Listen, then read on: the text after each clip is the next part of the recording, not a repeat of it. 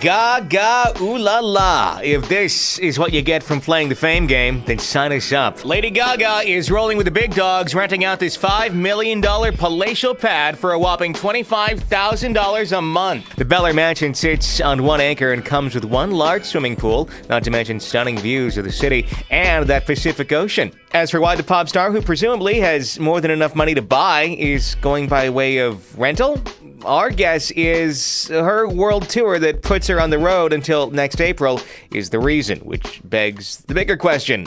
Why so, big? Because she can!